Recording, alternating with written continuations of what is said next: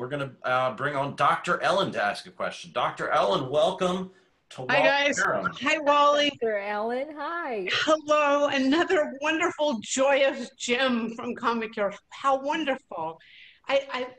First of all, thank you, because you're just so true and authentic and just an absolute delight. And I'm just like you, except I don't shut up ever. I mean, but like talking to people, I have ADHD. I think I'm probably on the autism thing. They didn't know what that was.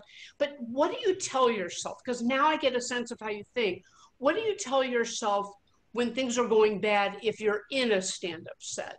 Because that's the other very painful thing. Well, first of all, you're so sweet. And I'm glad that you can relate. When I'm in a stand-up set, I think it's a lot about what happens for me is if I'm tanking in a stand-up set, it's because I'm not present and I'm in like my anxious mind. And then I'm like, it just the farther I get from where I physically am, the worse the whole thing becomes. Yeah, let's see. I think I just I take a lot of deep breaths when I'm bombing, and like try to come back into the present.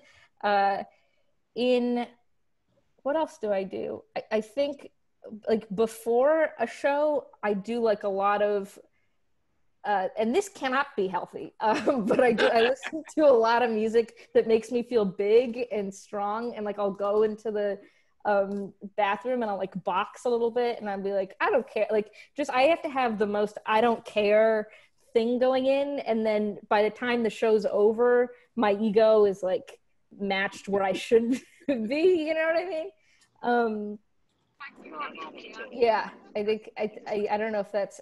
Thank you. It makes a lot of sense. I mean, I swear you're like Yoda in the body of a beautiful young woman, but that's exactly it. I couldn't have verbalized it. I'm a freaking ER doctor and that's it. I'm in my anxious self. I'm not present. It's true. Somewhere else. So oh my God, you're an ER doc? That's the coolest thing ever. Holy cow. And it's weird. I work a waiting room better than I work a stand-up crowd a lot of the time. Wow. But I'm not going in the waiting room to do anything other than see who's pissed off.